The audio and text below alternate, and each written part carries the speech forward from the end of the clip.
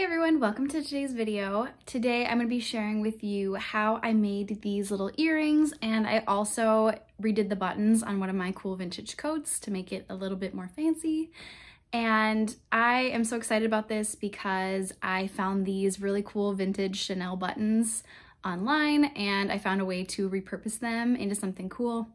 I remember when I was like 12, which is ridiculous, but I wanted a pair of the classic little Chanel studded earrings so bad, but obviously I was 12 years old and that's ridiculous. But I've been inspired because lately I've noticed a lot of people wearing them on Instagram and in YouTube videos and stuff. So I've been on the hunt a little bit. I was trying to find a pair possibly through like a resale site or like a vintage pair or something, but I wasn't really having much luck because first of all, they're expensive. They're like $400, and the vintage ones that I was finding were not much cheaper than what you would just buy if you went to the store.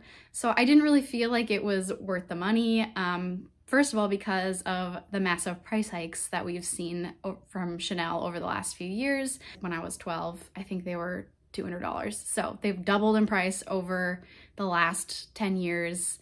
And then also because I know that people have quality issues with their costume jewelry, it isn't like real diamonds or anything, and the stones aren't actually set into the earring. So they fall out a lot, I've heard. And paying $400 for something that's constantly going to be breaking. I know they fix it for free, but you have to send it in. It's a whole long process, and it just didn't seem worth it to me. So I decided, why not make my own?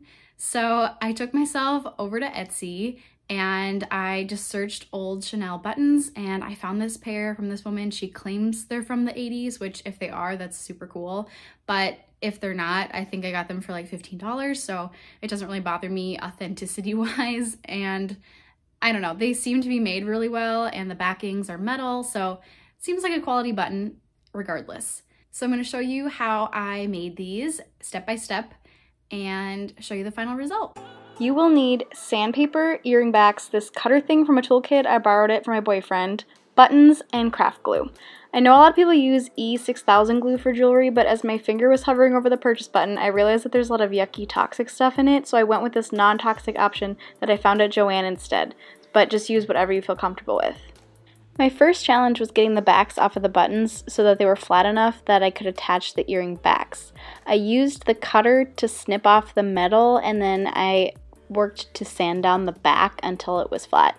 This was kind of hard, and I kind of hurt my fingers a little bit doing it. There's probably like a better way that I could have done this, but a little bit of an amateur jewelry maker over here, so this is what I did.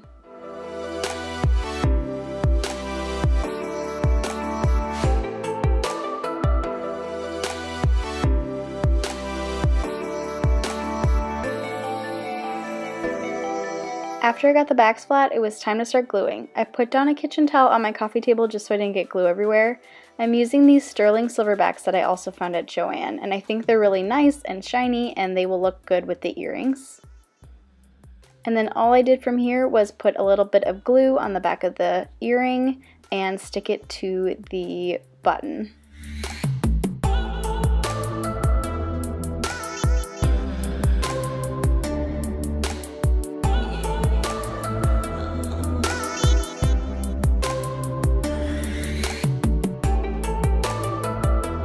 So I let them dry overnight, and here is the final result.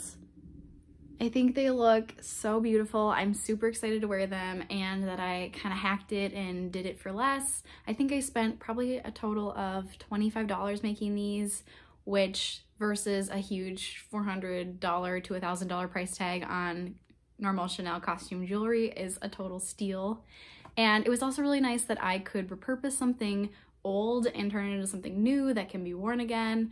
I don't know what the original plan for these buttons were, but it's possible that they were just sitting in someone's drawer, and even though they're really beautiful, they weren't getting used. So I hope you feel inspired, and if there's any like special buttons that you have lying around that you love but you haven't really known what to do with, I think this is a super great way to use them and make it into something that you can wear every day. Next, I'm going to share the jacket. So I wasn't originally planning to put new buttons on this coat, but I was inspired during my search for buttons that I could turn into earrings because I found this pair that matched the colors of my jacket perfectly, and I thought, what a cool way to turn a piece that I got. I think my jacket was like $20 from a vintage sale, and it'd be really cool to turn it into something even more unique and kind of dress it up a little bit because it is a really nice wool coat and I like to wear it out to dinner, and I like having super unique pieces. So this was a DIY way that I could elevate my cool wool coat. So I'll show you how I did it. It was very easy, and you could do this with any jacket that you have laying around. Like if it's something even that you're just growing tired of and you want to mix it up a little bit, this is a good way to just do a minor change without a ton of work. My second project involves a super beautiful wool coat that I thrifted back in the summer when it was like 90 degrees outside. I tried it on at this weird garage sale and it was so sweaty, but I bought it anyway knowing I'd love it in the winter. I am going to start by using a seam ripper on the buttons, and I'm going to take them off because I'm switching them out for these really beautiful vintage Chanel buttons that I also found on Etsy. I just think it'll give my coat a nice little facelift and make it even more unique than it already is.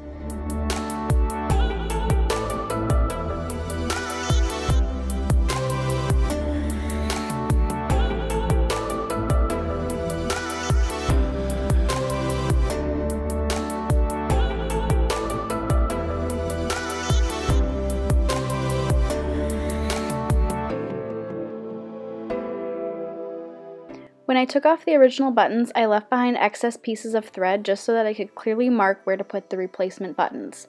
I then started sewing the new buttons on. These are a different style button than what was originally on my coat, so they required a little bit of a different stitch, but I actually felt that that was actually easier to secure them to the coat than I thought.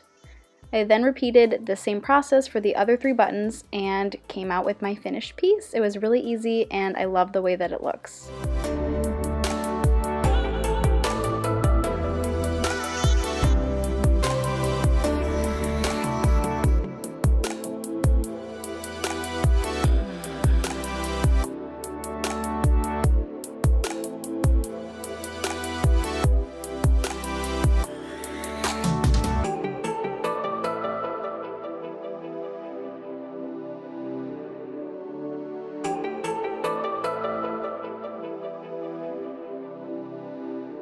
So I hope you guys enjoyed this video, and I'll see you next time.